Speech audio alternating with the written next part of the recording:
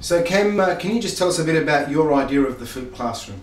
Okay, my idea of the flipped classroom is to have the students access content, information that would normally be delivered by the teacher in classroom, and have it accessed online, either through video format or documents or interactive text that they can look, read and write questions to it outside the classroom, either in a computer lab or at home, and then come into the classroom with their questions, and then we can collaborate, discuss, answer even just simple homework questions that they would normally do.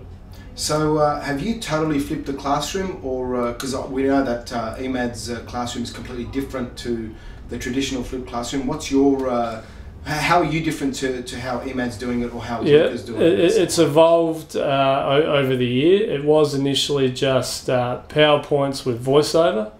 Now the videos are PowerPoints with animations and other videos and skits, and what we then do is we realise that some of the content was too difficult or was very layered, so we then made sure that big topics, we delivered some instruction in class, but we want to focus more on the specific work in class, questions and other content, so that it's more blended. It's both, you know, content online, but then also we deliver it in class as well. So can you tell me a little bit about how the kids have reacted to this? Has it changed them dynamically in the classroom, or is it just an extra resource that they're embracing, or what's happening with that? Certainly an extra resource. It's certainly divided the class as to whether they like it or not. Some love it. They can go and do their own thing, rewind the videos, answer questions, revise.